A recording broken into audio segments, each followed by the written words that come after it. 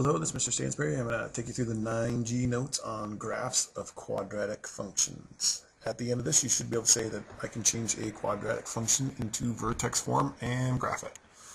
Alright, so let's start with vertex form. Okay, y equals a times parentheses x minus h squared plus k is considered vertex form, and it actually helps you graph a quadratic by finding the vertex, and then you can find other points from that. Alright, so with that, the a and the h and the k all have specific values in here. So hk would be the vertex. So once you find the h and the k in here, that's your actual vertex. That's why they call this vertex form. A is I call it the slope. It's not truly the slope to the next point because it's a curved graph, but it's basically how you get to the next point from the vertex. So the next point up and to the right and to the left. And if it's negative, it would be down and to the right and down and to the left. Okay, h is the horizontal shift that you get, and then k is the vertical shift of the graph. All right. So let's take a look at a problem here.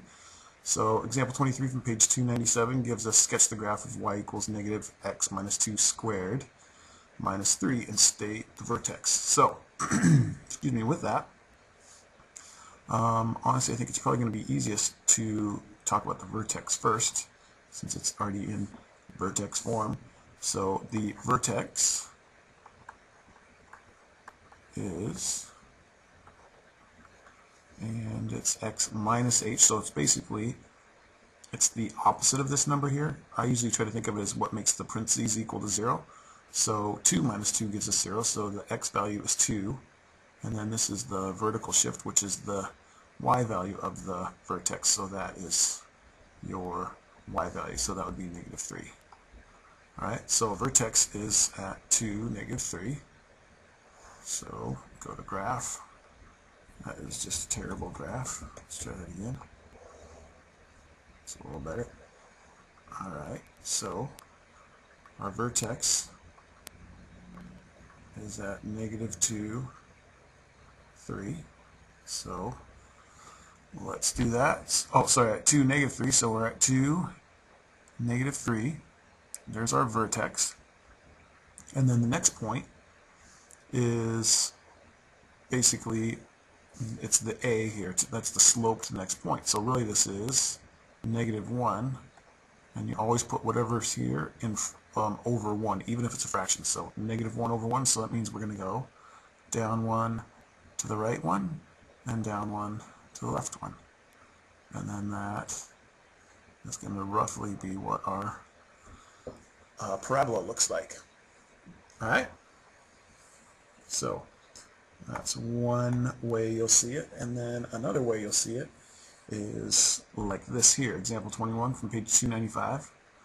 It says write the quadratic in y equals a times x minus h quantity squared plus k form using completing the square, and then sketch the graph and state the vertex. Alright, so basically what you want to do here is you want to complete the square like we learned earlier out in chapter 8. Alright, so first thing, let's move our 3 to the other side. And this one here, we're not actually looking for solutions, so we're not going to set y equal to 0. We're just going to leave y. So we have y minus 3 equals x squared plus 4x. Take half that middle term, and then we square that middle term, well, half the middle term. And we get 4. And again, I usually like to circle the 2 because I know I'm going to end up using that later. So we have y minus 3, and then we have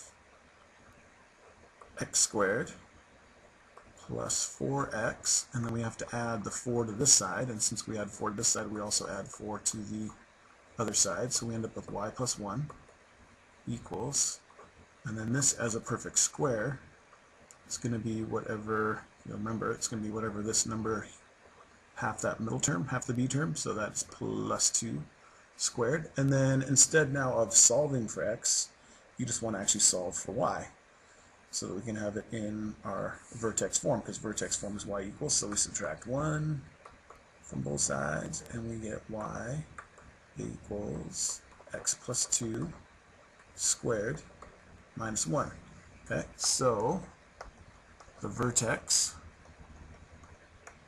is negative 2 plus 2 gives us 0, so it's negative 2, and then it's whatever this vertical shift is here, which is negative 1. Alright, so if we go off to graph this thing,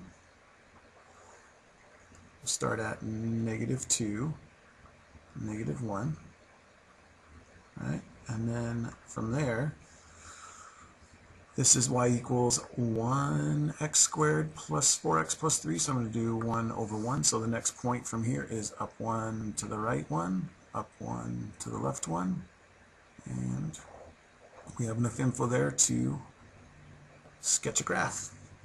Alright, so that's really all there is to this. So you should, after this now, be able to say that I can change a quadratic function, which is this here, into vertex form, which is what we have here, and then we're able to graph it. Alright, if you have any questions, please feel free to ask. Thanks.